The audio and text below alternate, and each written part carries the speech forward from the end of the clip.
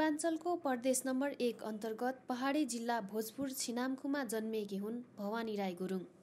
आफ्नो पारिवारिक पृष्ठभूमि राजनीति भए तापनि उनले रोजिन फरक बाटो समाजसेवा, जहाँ नाफा फाइदा केही नभए पनि केवल अर्काको सेवा गर्नुपर्ने हुन्छ। यसै सपनालाई साकार पार्न साथै मूर्त रूप दिनका लागि उनले 2066 सालमा मुस्कान सेवा नेपालको विधिवत रूपमा दर्ता गरी आजसम्म निरन्तर रात दिन लागि परेकी छन्।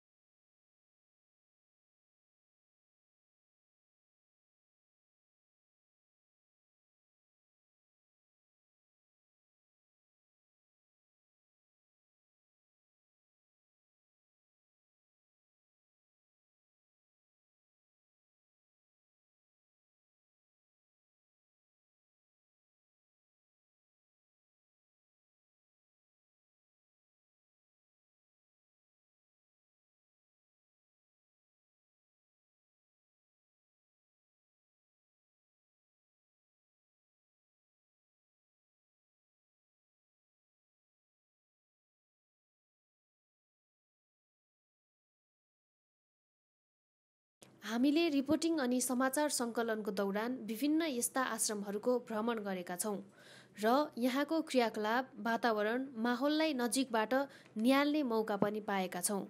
तर जब हामी यहाँ पुग्यौँ, यहाँको वातावरण, बसाई, सरसफाई र बालबच्चाहरूको संस्कार देखेर बिल्कुल फरक महसुस गऱ्यौँ। लाग्दछ हामी कुनै बाल आश्रममा नभएर कुनै एक प्रतिष्ठित व्यक्तिको घरभित्र छिर्यौँ।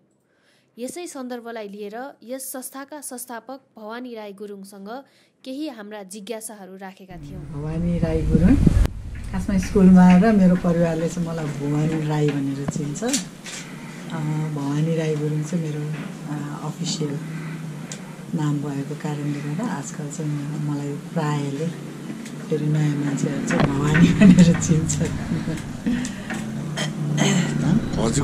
म चाहिँ पूर्व 4 नम्बर भोजपुरको छिनामको गाउँमा जन्मेको। अनि मेरो चाहिँ बाबा राजनीति गर्नु हुने भएको कारणले गर्दा काठमाडौँमा आएर पढ्ने मौका पाएँ। म चाहिँ मिसन स्कुल महेन्द्र भवनमा मेरो स्कुलिङ चाहिँ त्यहाँ भएको हो। त्यसपछि चाहिँ मेरो सानैमा बिहा भयो। इन्टरकास्ट भनौँ न, म चाहिँ गुरुङसित बिहा गरेँ। हाम्रो चाहिँ पछि बसोबास चितवनमा भयो। म चाहिँ खासमा हाम्रो यो घरलाई चाहिँ संस्था भन्न त्यति रुचाउँदिनँ। हाम्रो चाहिँ मुस्कान सेवा नेपाल हो नाम चाहिँ। अनि हामी चाहिँ म चाहिँ आफै बच्चाहरूसित बस्नु, हामी चाहिँ एउटा परिवार। म चाहिँ मुस्कान सेवा नेपाललाई संस्था होइन घर भन्न रुचाउँछु।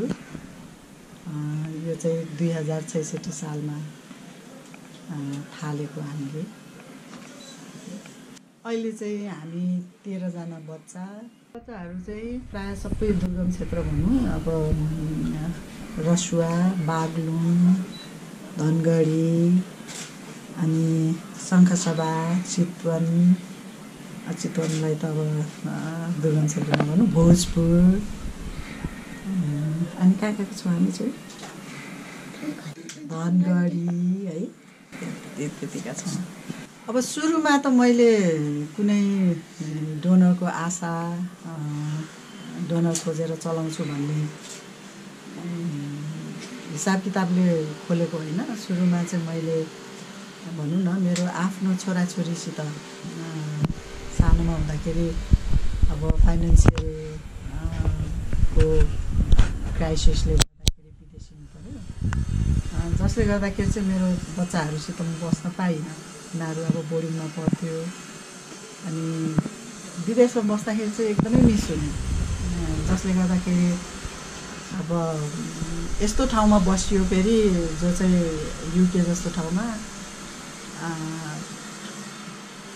हरेक समयमा फुर्सद भयो भने बाबुआमाले चाहिँ आफ्नो छोराछोरीलाई टाइम दिने, इभन सरकारी नियमले नै बनाएको उनीहरूको बच्चाहरूलाई एकदमै धेरै टाइम दिनुपर्ने ठाउँमा बस्यो। त्यस कारणले गर्दाखेरि होला धेरै मिस हुने। अब जो बाबुआमा आफ्नो छोराछोरी लिएर हिँडेको देखिन्थ्यो, आफूले काम गर्ने ठाउँमा बिहान बेलुका भयो परिवारहरूसित देखिन्थ्यो, त्यसले गर्दाखेरि धेरै मिस हुने। अनि अर्को कुरा हामी इभन त्यो विकेन्डमा बाहिर गयो भने बाहिर जाँदा पनि हामी चाहिँ एकदम गालामा हात लाएर त्यो परिवारहरू हेरेर घुरिरहनु अवस्थाहरू धेरै भएको कारणले गर्दा मैले चाहिँ नेपालमा मेरो यो जुन रिटायर लाइफ छ त्यो रिटायर लाइफ चाहिँ मैले त्यो बच्चाहरूको फुलफिल गर्नको लागि पनि मैले चाहिँ खासमा 10जना बच्चाहरू जन्माएको छु। 10जना बच्चाहरू हुर्किन्जेल आफू पनि जाने बेला हुन्छ भन्ने सोचेर थालेको। त्यसपछि रहँदा बस्दा आफ्टर 3 इयर्स चाहिँ एकजना टसी शेर्पा बाबुले 2जना मान्छेहरू युकेबाट आउनु भएको छ, थुप्रै होमहरू भिजिट गर्नुभएको छ, तपाईँकोमा नि भिजिट गर्न ल्याउँ भनेर मलाई भन्नुभयो। भन्दाखेरि भइहाल्छ नि भनेर मैले पनि आफ्नो कामहरू कसरी फिडब्याक कस्तो दिँदो रहेछ भन्ने सोचेर उहाँहरूलाई निमन्त्रणा गरेँ। आउनुभएपछि उहाँले चाहिँ हामीलाई अब संस्था मन पराएर मेरो काम हेरेर होइन अब यसमा धेरै लामो छ अब अनि उहाँले हामीलाई सहयोग गर्ने प्रस्ताव राख्नुभयो। अनि मैले चाहिँ त्यो अपर्च्युनिटी गुमाउन चाहिनँ। त्यसपछि उहाँले रेन्ट त्यो बेलामा चाहिँ फेरि म सँगै बस्दिनँ थिएँ। अनि मैले उहाँलाई कथा भन्दाखेरि म चाहिँ यो बच्चाहरूसित अहिले सँगै बसेको छुइनँ, अनि अब चाहिँ म यो बच्चाहरूसित बस्ने साइमन फ्र्याङ्क हो, उहाँको चाहिँ आफ्नै फाउन्डेसन रहेछ। उहाँ चाहिँ इङ्ल्यान्डको, उहाँ अहिले राजनीतिकमा लाग्नु भएको छ जस्तो लाग्छ मलाई। उहाँ एकदमै बिजी हुनुहुन्छ, हामीसित बेला बेलामा स्काइप गर्नुहुन्छ। उहाँको के अरे म्यानेजरले पनि गर्नुहुन्छ, अनि इमेलहरू भइरहेको छ, फोटोहरू आदान प्रदान हुन्छ, कुराहरू हुन्छ। मैले मेरो 11 वर्ष 13 वर्ष 15 वर्षको छोराछोरीहरूलाई मैले नेपालमा भन्नाले 2टा छोराहरू इन्डियामा पढिरहेको थियो, एउटा छोरी नि पढ्दै थियो। उनीहरूलाई छोडेर बसेको पीडा, जसले गर्दाखेरि चाहिँ दिनभरि हामी काम गरेर बेलुका घरमा आउँदाखेरि हामी भित्ता हेर्दाखेरि आँखाभरि आँसु आउँथ्यो त्यो बच्चाहरू सम्झेर। तर जब म नेपाल फर्केर आएँ मलाई सधैँ एकदम गिल्टी महसुस हुने, मैले मेरो छोराछोरीलाई केही गर्न पाइनँ। अब खाना लाउन हुर्काउनु स्कुलिङ भनेको हाम्रो अनिवार्य कर्तव्य हो एउटा बच्चा जन्माइसकेपछि होइन। त्यसबाट बाहेक चाहिँ मैले मेरो छोराछोरीहरूको इच्छाहरू कति थियो होला, इच्छाहरू पूर्ति गर्नसम्म पाइनँ। म 14 वर्ष विदेश बसेँ, मेरो बच्चाहरूसित 14 वर्षमा 7-8 वर्ष नेपालमा थियो। म चाहिँ कर्ममा एकदम विश्वास गर्ने मान्छे हो, त्यस कारणले सायद मैले लाइफमा जहाँसम्म लाग्छ मैले घर गरेँ होइन। मेरो सासू हुनुहुन्थ्यो, मैले सासूको साथ कहिले छोडिनँ होइन। बुढो ससुराहरू हुनुहुन्थ्यो, बुढो ससुराहरूलाई मैले 2 वर्षसम्म त उहाँ बेडको बेडै। अनि यो बच्चाहरूलाई हुर्काउँदा पनि मैले जुन उद्देश्यले मैले हुर्काएको थिएँ त्यो उद्देश्य मैले पूर्ति गरिरहेको थिएँ। त्यतिखेर त पैसा पनि धेरै लाग्दैन थियो होइन। अनि मेरो छोराछोरीहरूले सहयोग गरिरहेको थियो, अनि उनीहरूको सहयोगले गर्दाखेरि। तर 3 वर्ष बितिसकेपछि चाहिँ भगवान्ले सायद मेरो काम देखेर होला भन्छु म चाहिँ होइन मेरो अनेस्ट मैले बच्चाहरूलाई स्याहार गरे देखेर होला राइट टाइममा चाहिँ यो फ्यामिली फ्र्याङ्क फाउन्डेसनको साइमन फ्र्याङ्क आइदिनु भयो क्या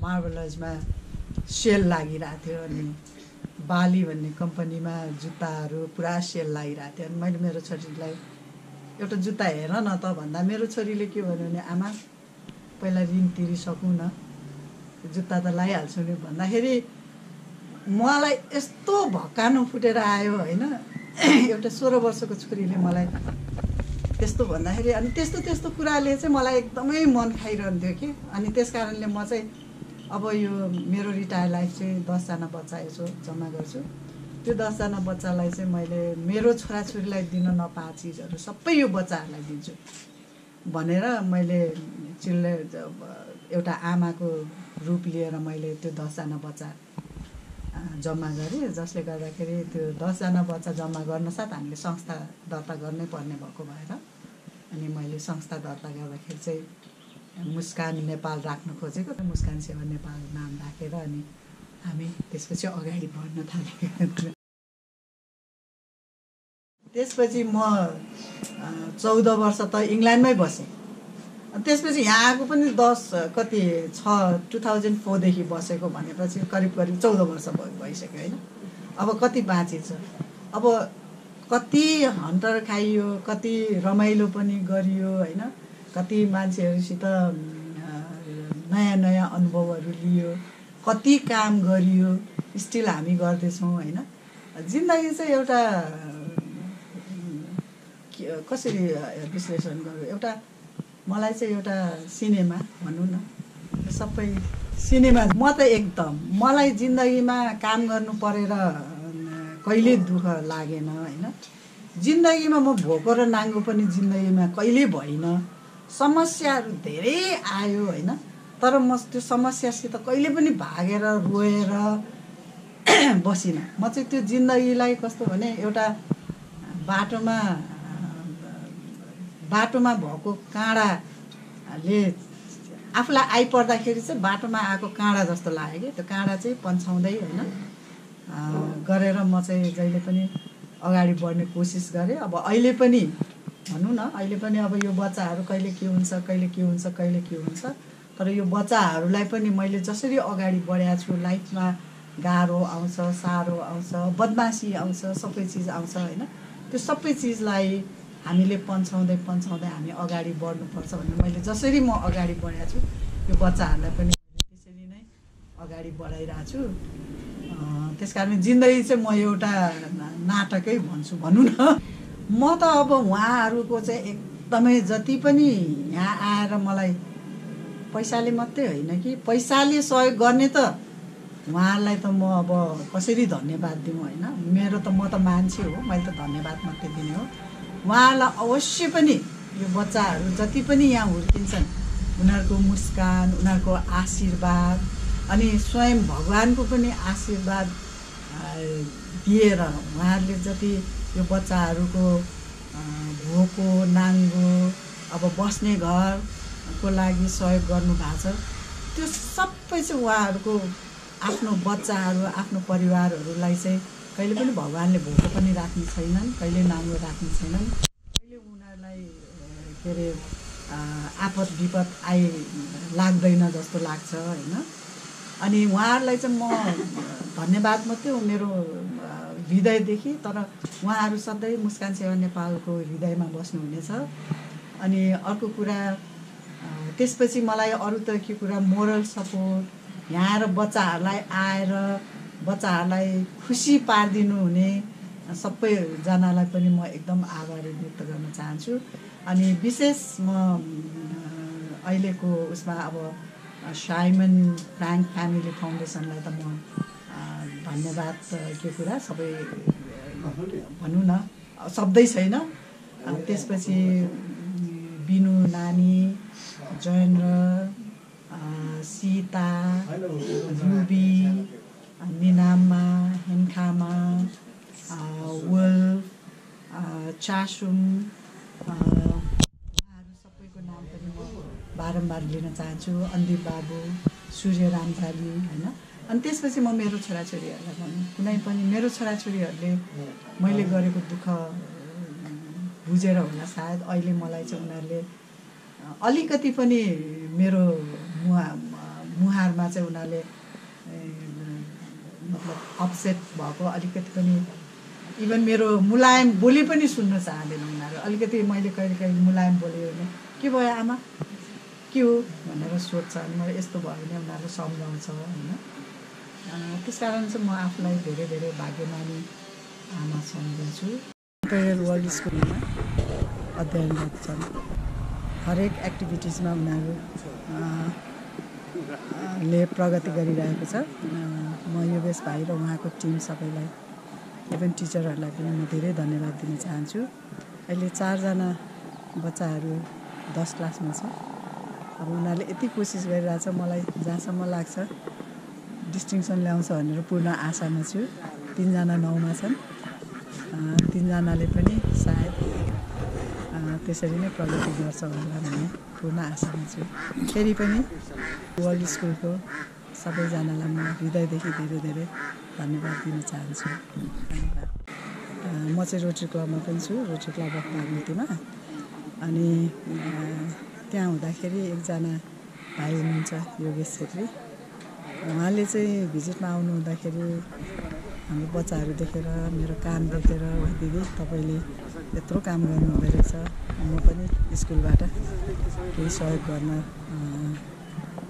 गर्छु भनेर म मेरो साथीहरूसित भनेर तपाईँलाई सहयोग गर्छु भन्नुभएको कारणले गर्दा उहाँले आफ्नो साथीहरूलाई राख्नुभयो, प्रस्ताव राख्नुभयो। 7 जना बच्चा चाहिँ 4 वर्षदेखि